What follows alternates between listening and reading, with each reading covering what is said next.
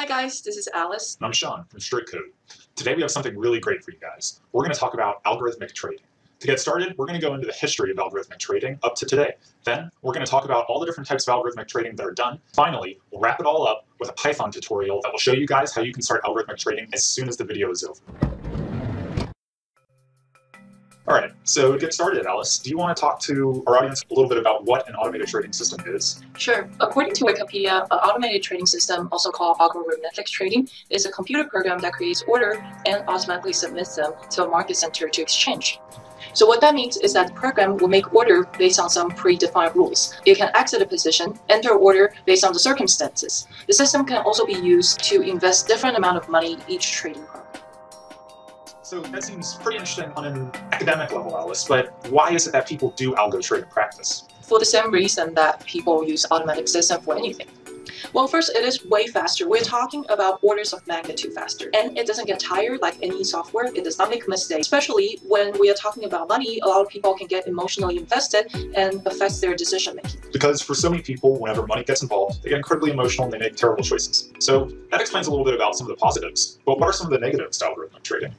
Well, like any automation systems, it requires quite a bit of monitoring. So, for example, you might have an internet disconnection. In that case, there could be a lot of problems goes wrong with your system.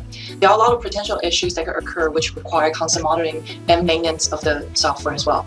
I think what you said, Alice, makes a whole lot of sense. I mean, it's basically that you're just going to need to hire more software engineers if you're building an automated trading system that's going to scale. So now, could you talk to us a little bit more about the history of automated trading systems? I know for me, this was particularly interesting. Yeah, sure. Actually, algo trading started way before the internet and modern computing system was invented. In 1949, Richard Dawkins introduced the idea of buy and sell the funds with previous created sets of rules. He was the pioneer of the field of managing futures. Dawkins was the first person to introduce the concept of mutual fund and money management. Most importantly, he was the person who developed the systematic approach to future money management. By the mid-1990s, some models were available for sale for the public. As technology improves, there are more and more financial managers and brokers started to work on use algorithmic trading to help them to manage clients' portfolio. Another important moment for algo trading happens in 2008. John Stein created the company Betterment. The company is an automated goal-based investing services, also known as robo-advisor. This is a financial advisor to provide digital financial advice with very minimal human intervention. Since then, this kind of system have been improving very quickly thanks to the development in the computer IT industry. Today's automated trading system is managing a large amount of assets all over the world. In 2014, more than 75% of the stock share traded in the United States exchange originated from the automatic trading system orders. That's so interesting. So now could you talk to us a little bit about the different types of strategies that are used for algorithmic trading?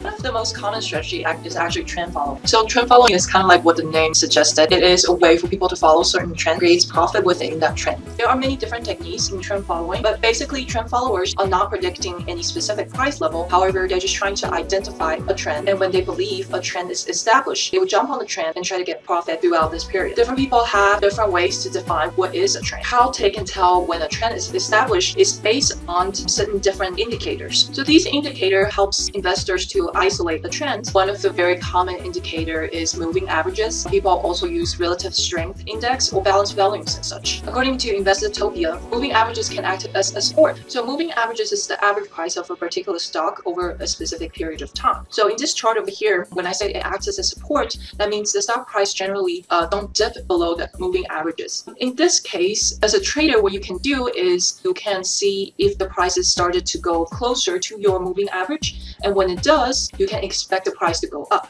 In different circumstances, people may use moving averages for different purpose. For example, this graph here, the blue line and the red lines are moving averages plotted over 50 days and 200 days. When the two lines cross each other, it could be an indicator for sell or for buy. There are clearly other strategies. However, you can probably see similarities between these strategies here. While looking at strategies that has a clear criteria for entering and exit prior to entering the trade. So you can set these criteria for your systems to follow, and it will execute the trade. So that was some of the basic strategies people use. There are obviously a lot of different strategies out there. One that I have been particularly interested in is high-frequency trading. According to Wikipedia, in financial market, high-frequency trading is a type of algorithmic trading characteristic by high speed, high turnover rates, high order-to-trade ratio that leverages high-frequency financial data and electronic trading tools. So what that means is that you will have a system that processes a large amount of information, such as monitoring multiple markets at once in a very short period of time. And you will use that information to determine whether you're moving in or out of a position, again, in a very short period of time. That is done with a combination of very powerful computer and very sophisticated algorithms.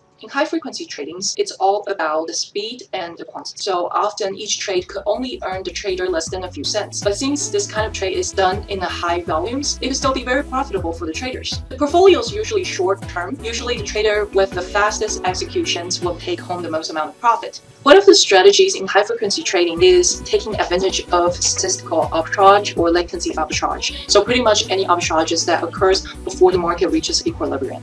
The concept of high-frequency trading actually started back in the 1930s, when some traders started using fast telegraph services to communicate and physically make the exchange in a physical location. So as electronic trading develops, high-frequency trading execution time continuously to be decreasing. Today, we are looking at some of the execution time as short as a millisecond or microsecond.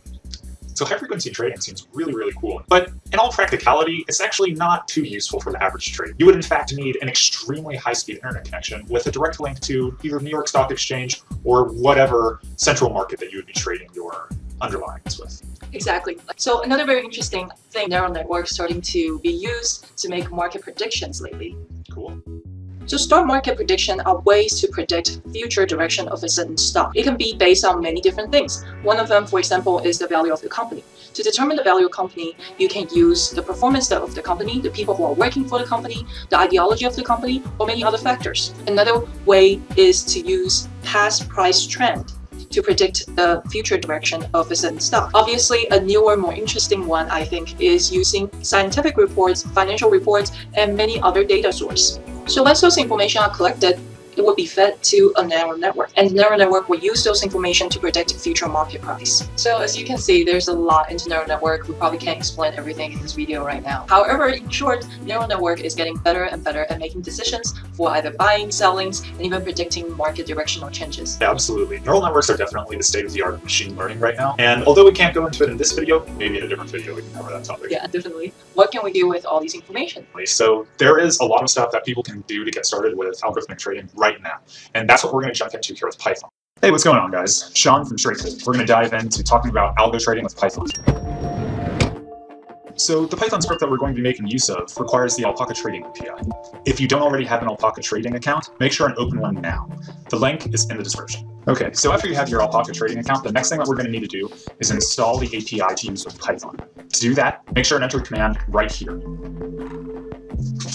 Okay, so before we go into the details of the script, let's talk a little bit about what this script will and won't do. First of all, this script will not make you $1 million overnight. It also won't allow you to quit your job anytime soon. But what it might do is show you a simple framework that you can use and expand on so that one day, maybe, you can make a solid profit from it too. And just in case it needs to be said, I'm not, by any means, a financial advisor. So then, how exactly does this script that we're about to make work? Well, it's actually a pretty simple premise. It scans through a list of S&P 500 stocks, and then it finds those that are most oversold. So our Python algorithm here ranks all the S&P 500 stocks according to those with the sharpest decrease in exponential moving average, or the EMA, for the last 50 days. What that means is that stocks that have had the sharpest decrease in exponential moving average for the last 50 days, or those that are most oversold, are most likely to be purchased. Now, this is a technique that was used long ago in the past, and it was profitable at one time. But at this point, I think that all of the profits that we made out of it have already been taken. Okay, so the first thing that we're going to look at here is how to actually get the API, get connected to the API. You can see that here in lines 11, 12, 13, 14, 15, we connect up to the API. Make sure and put your own key ID as well as your secret key, which you should have if you already created the account, right? Then make sure and just leave the base URL as it already is. Okay, so the next thing I want to talk about after you've connected up your API with your credentials is the universe. The universe can be referenced a whole lot in the main application, and it is going to be attached below as a link, so you can download both the trading script and the universe itself. The universe is simply just a list of all the stocks in the S&P 500. This is the ticker data for all stocks in the S&P 500, so that our algo trader can reference through and find the stocks that we think are most oversold. Okay, so now we're going to jump straight into it by discussing our main function here. The main function is where all of our most abstract operations are going on. If you take a look at it, you can see that we have a while true loop. So as soon as this function is called, we're going to launch into that loop. And then the next operation that occurs is us checking whether the stock market is open. We do this by making a call to the Alpaca API with the API.getClock call. if clock.it is open, or if we're in the time frame where the stock market is open, we jump into all the operations inside the if statement. The first operation is we pull back a list of all the S&P 500 stocks from our universe script that we just discussed. After that, we go ahead and get a data frame of all the prices of every stock in that list. Then we capture any potential orders that we want to make based off of the algorithm that I described a few moments ago. And finally, we trade on all of those orders. Okay, so the first thing that we did in the main function was that we called the prices function. And right here, as you can see on the screen, the prices function is just a way to call the Alpaca API so that we can get a list of prices returned for every stock in our universe, or every stock in S&P 500. Now, we had to set a time frame that we wanted the prices to be captured over, and for our example, we chose 50 days. That can be seen in line 49, but you can modify this to your own design. So if you want to look at a longer time frame to find larger dips, or a shorter time frame to find smaller dips, you can do that. The next thing that we did in our main function was we called the getOrders function, and we passed to it the API, which is just our connection to the Alpaca API, as well as our data frame. And what the getOrders function is doing is really, it's the heart of our algo trading system, okay? So the getOrders function will go through each symbol and all the prices through the data frame, and it will do the exponential moving average magic that we talked about previously. Then it will rank all those stocks by those that are most oversold. So in this case, it will return a list of potential orders that are the most oversold stocks for our 50-day time. Okay, so finally the last section that the main function calls is the trade function. And this basically just takes all the information from everything else already done in the algorithmic system, and it processes it. What that means is that it goes on and it makes all the orders that you want to make given the buy signals. Now, this isn't really an area that I would modify a whole lot of. However, if you want to step it back one step and go into the purchase functions, you can do a whole lot of modification in there to change the algorithm to whatever suits you and whatever you think can make some money. Okay, so like I had said earlier, this is really just the beginning. You might not really be able to make a whole lot of money with a system like this, but if you modify it and work on it over time, I think you'll find that there is definitely some money to be made, especially if you invest more and more time. If you like this content, make sure and give us a thumbs up, like, and subscribe to our channel, and leave any comments below if you're concerned about anything, if you have a question on anything, or if you're unsure how the software works exactly. Happy to answer. Thank you.